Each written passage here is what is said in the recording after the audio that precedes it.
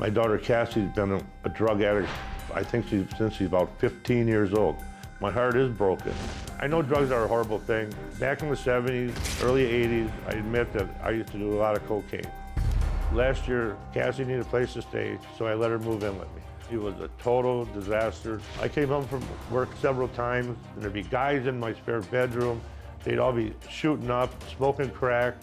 She would meet up with these guys, and she would call them dates. She was selling herself so she could supply her habit. It made me feel terrible. Twice I had to put her in the shower. She passed out. I think she passed out because she mixed the two drugs, crack cocaine and heroin together, and I think that's called speedballing. Cassie lived with me. It was just too much.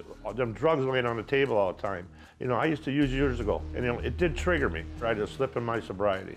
I used cocaine with her twice when she lived with me.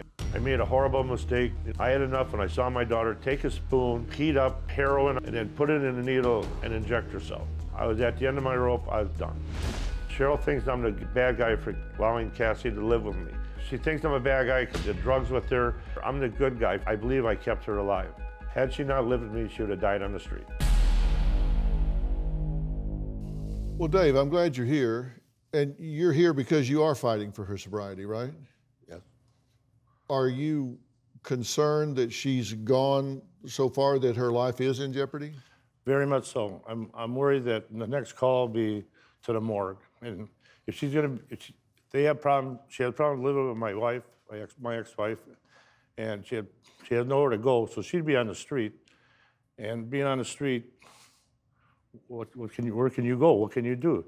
You'd have to sell your body, get drugs. It'd be, actually, I know it'd be me going down to the morgue. She'd be ODing. I used to always say, let her be on the streets because that'll force her into treatment. Because you were letting her party in the house, you were letting her drink in the house.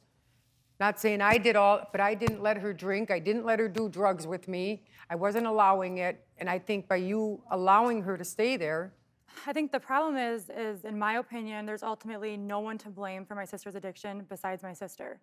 However, my mom and my dad both enable her in different ways.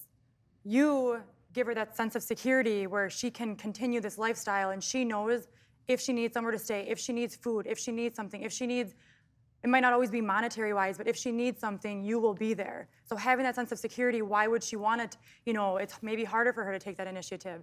And then for you, I mean, you know, the things that you've done with her and, you know, what was said on the TV or what you just said now, you know, on camera. It's just, you enable her in those ways where, you know, you're her dad and it's sad and it sucks. It's like, I know it's sad. Who does do drugs with their daughter? You wouldn't have a sister right now if it wasn't for me. She would not be around. But you didn't have to do the drugs. How is it that you've saved her?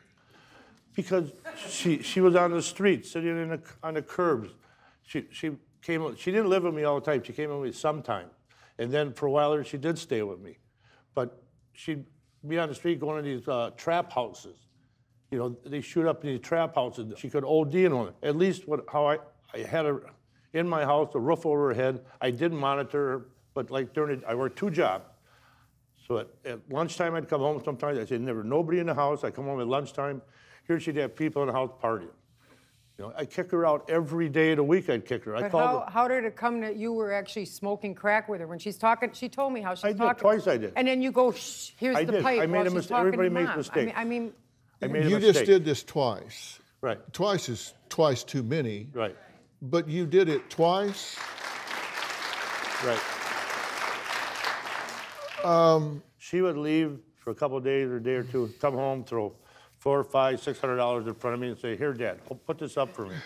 Then she'd go in the back spare bedroom and bring people over and shoot up. But you knew all all this. this. Twice.